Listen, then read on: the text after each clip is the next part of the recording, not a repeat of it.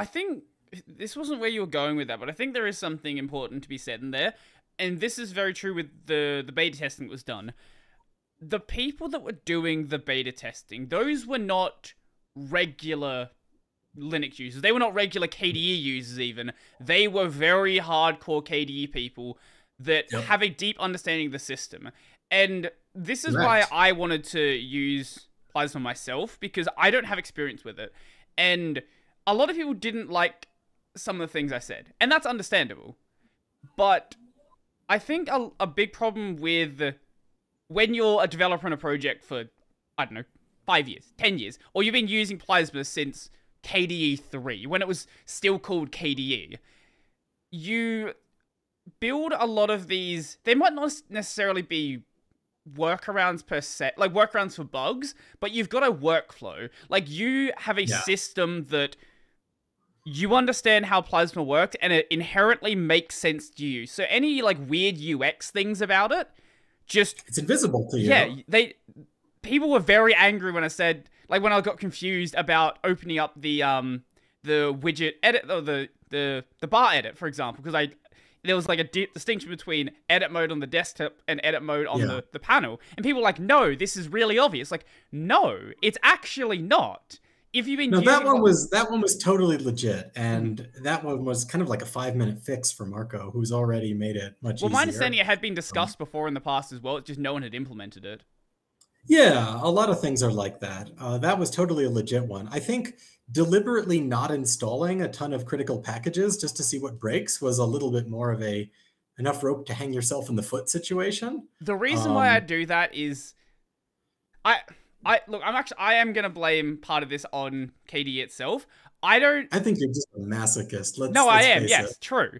But I don't like, so with the KDE packaging guidelines, I don't like the fact that there are this like minimal subset of packages that distros should install, but a lot of things still expect other things to be installed even though they are optional. That's my main thing. And I've talked to a couple of people about this well, and that's a bug on our side, but there's like what is optional, right? Like, let's take K-Screen, for example, which I recall you had issues I don't know why that's I know now why it's a separate package. There's a whole like legacy reasons. Dave was like, yeah, there was like competing things. It's not just legacy reasons either, because let's say you're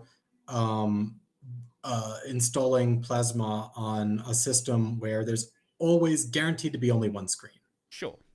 And you want it to be as minimal as possible. Like, I don't know, an embedded system with a Raspberry Pi or something like that. Or a car that is not the Mercedes EQS that has 3 screens. If there's only ever going to be one screen and you want your package that gets delivered to users to be as small as possible so that OTA updates are really fast, you don't want K-Screen in there, right? So it's not an error to not have K-Screen. I will disagree with you, specifically because things like game controller configuration are part of just part of Plasma. Yeah, it's valid. That's totally valid. If all of these settings are different modules, understandable. But like random things are not modules. Like K-Screen's one of those ones, or like about this system. Like that's in a separate module. Like I get it from that perspective, sure. In like a situation where you want something super minimal and like the user's never going to get to the system settings anyway. Like that's understandable, but I think being in like this weird middle state makes it confusing. It's totally valid that we do have some things that could be totally irrelevant that are bundled inside Workspace or desktop. And that's another conversation, because as you've seen, there are multiple schools of thought within KDE. One is separate everything as much as possible into tiny little packages so you can have only what you need. And then there are other schools of thought in KDE that say, make it easy for people to get like a good, usable system without having to know the details. And KDE is a big org. There isn't necessarily a consensus on this yet. You'll see, for example, with KDE frameworks, which are like 80 packages. Back in the KDE 4 days, that was one package. It was called KDE libs, and it was huge, and it was like 500 megabytes. And people complained. They said, oh, KDE is so bloated. I tried to install Dolphin, and it wants to pull in this KDE libs nonsense that's half a gig. What's wrong with KDE? So we took that to heart, and we split everything up for Plasma 5 for the version 5, and we split it into KDE frameworks. Now, when people go and they do, sudo apt-get dolphin, they say, oh, wow, it wants to pull in 40 new packages. KDE is so bloated. Right. So you kind of can't win no matter which way you go with this. And to a certain extent, there's no getting around the fact that it's just big. Like, KDE stuff is big. Plasma is big. The workspace is big. There's a lot of stuff going on here. And so we rely on distros. We rely on distros to do a good job of packaging this. And that gets back to an earlier topic I discussed, which was vertical integration. And it's why I think it's so important for us to have a distro, not because we want it to be the only distro that people use, but because we want to showcase what we think a well-packaged KDE distro looks like.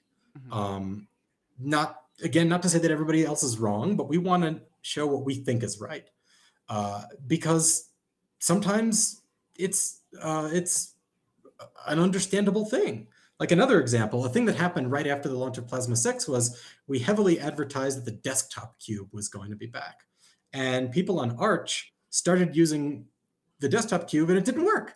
And it didn't work because of an Arch packaging decision to make a key dependency optional rather than mandatory. When I talked to David about this, he was saying it's because KDE add-ons is it shouldn't be one thing. It really shouldn't be. There are so many different things I discussed this with a prominent Arch packager, and his opinion wasn't invalid.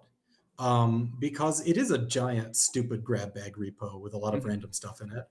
And because of that, it does pull in a lot of dependencies. But on the other hand, it doesn't really make sense, in my opinion, to make any of those dependencies optional, because then something is just broken and you won't know why. So it's a situation where nobody is really right or wrong. It needs to be redone. Like, what we need to do is split up that repo. But let's say we did, right? Let's say we split up KDE Plasma add-ons, which has something like 15 widgets in it.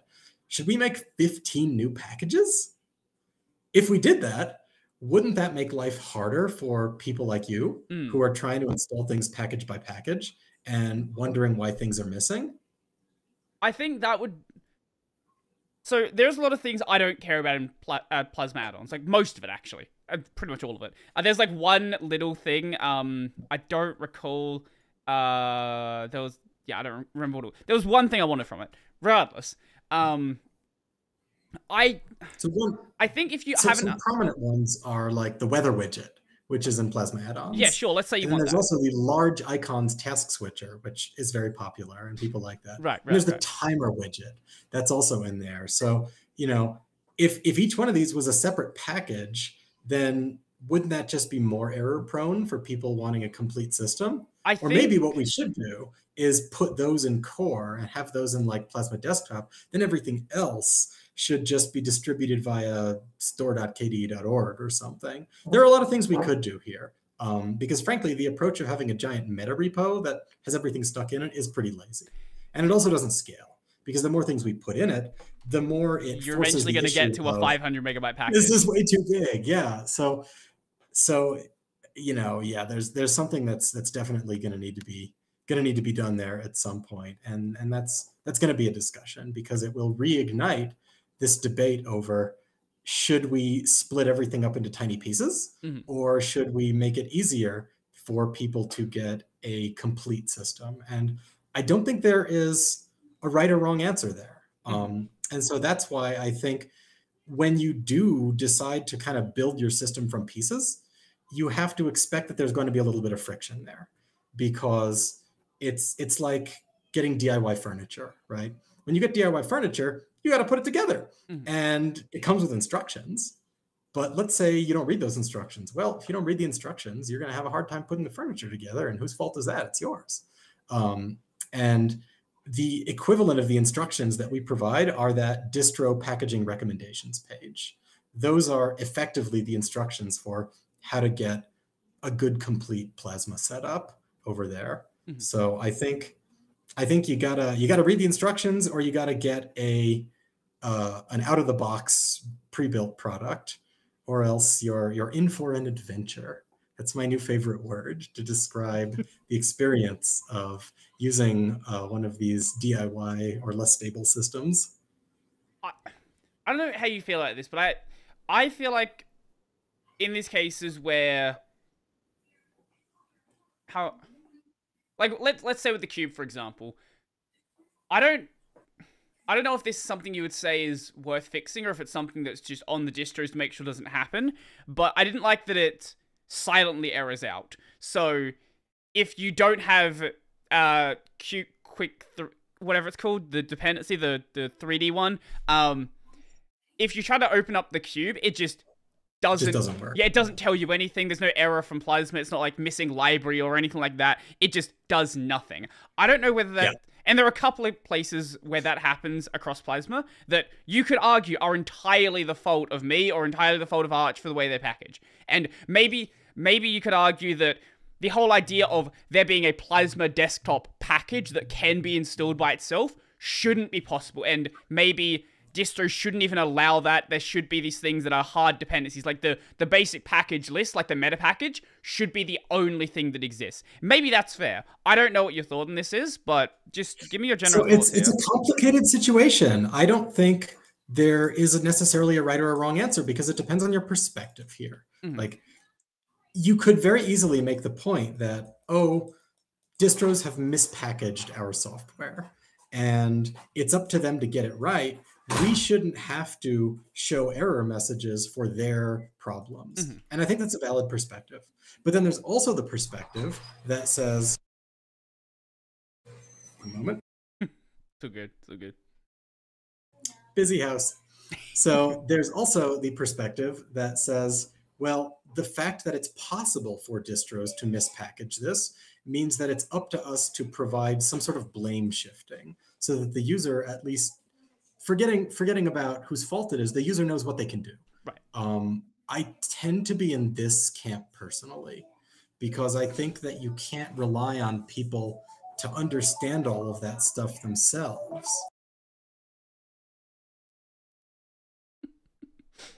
Sorry. We're good. As you can tell, my life is very busy. But that's okay because better busy than not busy enough. Sure. So yeah.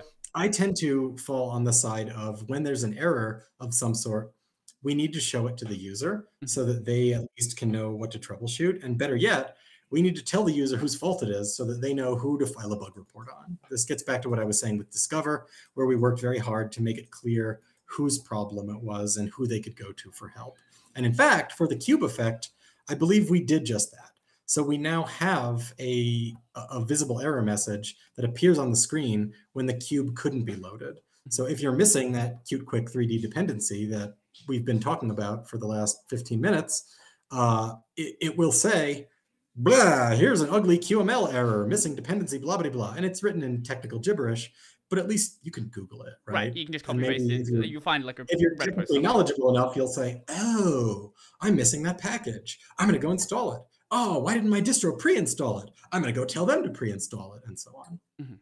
So I think, personally, if there are cases where it is possible for something to be mispackaged, we should make it easy for people to see that error without having to crack open the journal log. Mm-hmm. Of course, that's more work. It's a lot more work. And effort is finite, and there are limited resources. So it's all about increasing those resources so that more of this stuff that we all want to happen can happen.